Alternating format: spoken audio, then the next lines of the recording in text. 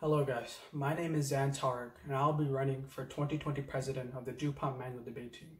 As president of the debate team, I will bring these values to the team. First is proactiveness. I will make sure that every single debater will reach their full potential on the team.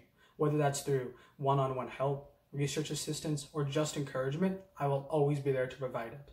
Second is willingness to listen. I know that I won't always know what's best. That's why I will be relying on the other captains and debaters to make the best decisions I can.